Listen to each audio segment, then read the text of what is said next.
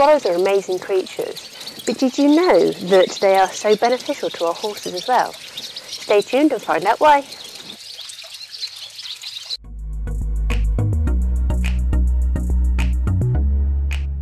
Hello and welcome back to the Naturally YouTube channel. I'm Marianne and I'm passionate about helping you to heal your horse, mind, body and soul naturally. So today is all about swallows, what they are, what they do and why we love having them around our herd so much. Join me to find out all of this information.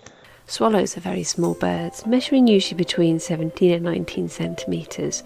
They have small broad bills and pointed wings, and usually have long tail streamers as well. The juveniles have a shorter tail streamer and are generally browner and less shiny in feathers. They are very strong in flight and incredibly agile, and they frequently swoop and glide when they are feeding.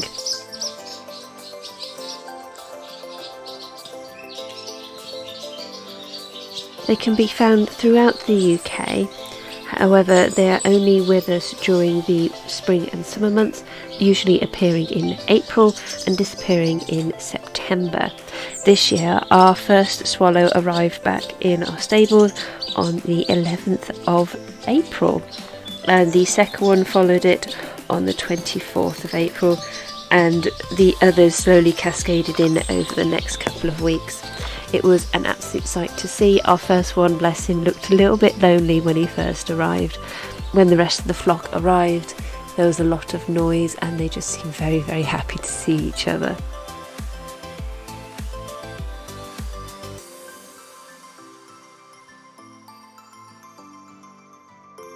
Much of their time is spent in flight, although they frequently perch on wires and other prominent perches. They can also land on the ground, and this is usually to gather nesting material for when they are preparing to breed. These swallows that we have predominantly nest in old barns and stables and other farm outbuildings. They usually follow the food though, so if there is abundant insect activity in other areas, then they are likely to try those areas as well for nesting sites. However, they do tend to go back to similar sites year on year.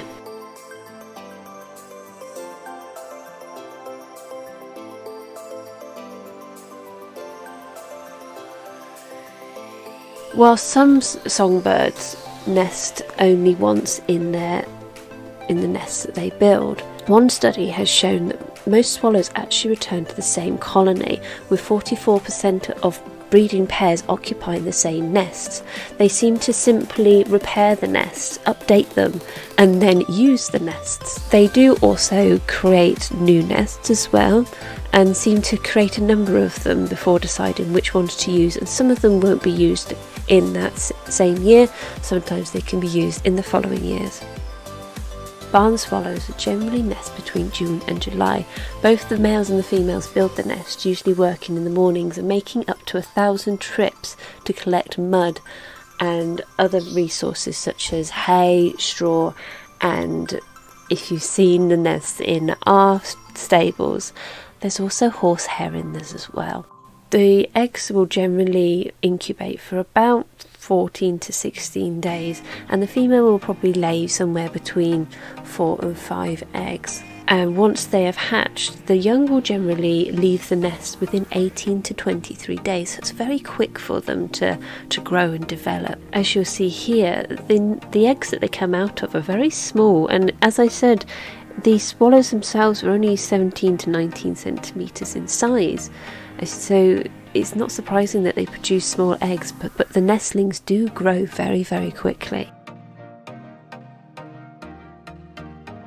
We have 3 successful breeding pairs that nest in our barns, and they generally have at least 2 broods each. While swallows generally have at least 1 brood, 2 brood seasons can sometimes be attempted. However, ours seem quite successful at this. We do think though this is because of the abundance of insects in the area, and also the fact that the stables that they are nesting in, we make sure they're secure as possible so that they can do what they need to raise their nestlings.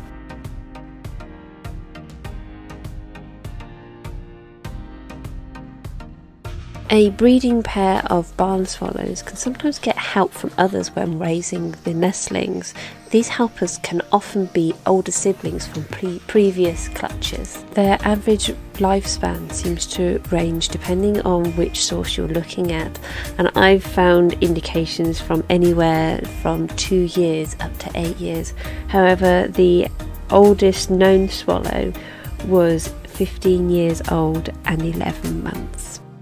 Swallows usually migrate for the winter and travel an impressive 6,000 miles to migrate from their nesting sites in the UK to southern Africa. They do this twice a year in search of food. Faced with little prospect of no food in the winter, they generally head south during September and October months. Their migration is no walk in the park. They don't generally put on much weight during the summer months, mostly because they're too busy feeding their nestlings. And when they travel those 6,000 miles, they have to feed on the wing whilst they're going. And sometimes food can be a little bit scarce. It's where they're most at risk is when they're on their migration, as there is a risk of starvation and exhaustion, not to mention the changes in extreme weather, especially if they decide to cross the Sahara Desert. Therefore, unfortunately, swallow populations do fluctuate year on year, depending on the strength of the swallows and the health of them as they travel all those distances. Oh hiya! Are you enjoying this video all about swallows? If you are, let me know in the comments below. Also, make sure that you're subscribed and you click the bell icon so you get a notification about all future videos. Now, back to the swallows.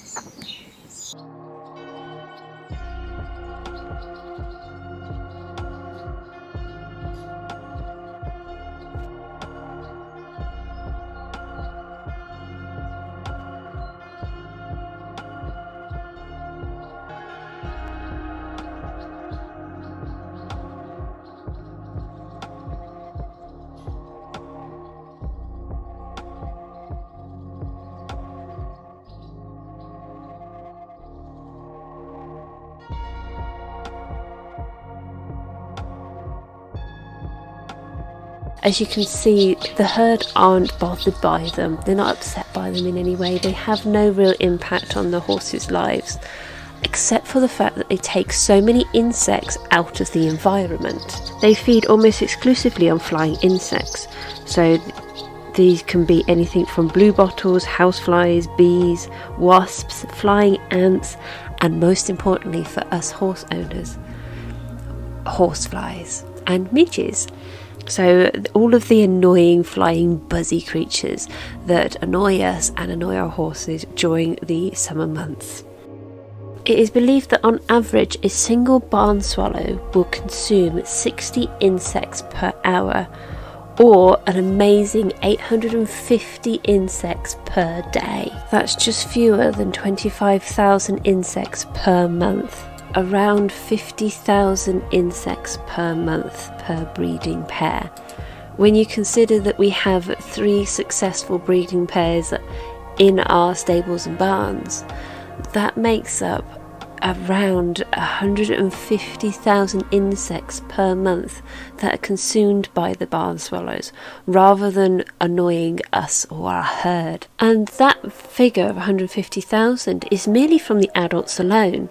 When you consider a brood of swallows or nestlings, if you're averaging around 3 or 4 nestlings per nest, you need about 6,000 insects to feed the growing nestlings. So if you take the 6,000 insects per day and times that by 23, which is the average maximum that the young will stay in the nest, that gives you 138,000 insects that have to be eaten by those nestlings for them to gain flight and then to feed themselves. So for a single breeding pair to produce 4 nestlings into adulthood, and then not even considering that the nestlings will stay around, which they generally do, you're nearing on 200,000 insects taken from the land. That is an absolutely amazing figure. So if you take into the account that we have had 3 successful breeding pairs raising 2, if not 3 broods of nestlings in a single breeding season. If we conservatively say that each breeding pair only has the 2 broods, then in a single breeding season 978,000 insects have been eaten by swallows and their broods. That is almost 1 million insects off the land. So I hope that from those figures you can see exactly why we actively encourage the barn swallows to nest in our stables, to nest in our barns. Now I understand that some people don't like them because they do leave droppings under the nest, which cannot be helped, but we are quite happy to sweep that up in return for them consuming almost 1 million insects from our land and acting as a natural fly or insect reduction to take an active part in the ecosystem. So how can you encourage swallows to nest in your outbuildings? Well, they prefer outbuildings which provide dark ledges, nooks and crannies for nesting. As you can see from our stables, we've put up little ledges for them to nest on, and they've really taken to those. It's allowed us to almost indicate where they should nest, to encourage them away from areas where we don't want them, such as on top of lights. And on top of lights we have put protection there to make sure that they cannot affect the lights or the electrics within the stables. If you're going to put any nesting platforms, please make sure that they are fully out of reach from any cats or similar predators that you may have on your land. The next time that you see barn swallows, take a moment and just watch them. They are a sight to see. They are not endangered, but are so helpful to our herd. There's no reason not to encourage them to be where we want them to. And in them doing the job, it saves us a lot of time, money and effort. That was all about swallows. I hope you now see why we absolutely love having them in our stables and barns, and why we are so excited when they have nestlings of their own. Let me know in the comments below whether you'll now be trying to encourage swallows to your barns or stables, whether you already have them and whether you've noticed the difference. Don't forget to subscribe and click the bell icon so you get notification about all future videos. Find us on Facebook, join the Facebook group, and check us out on Instagram, @naturally_Willa, for virtually daily updates on the herd. I'll see you again soon. Bye!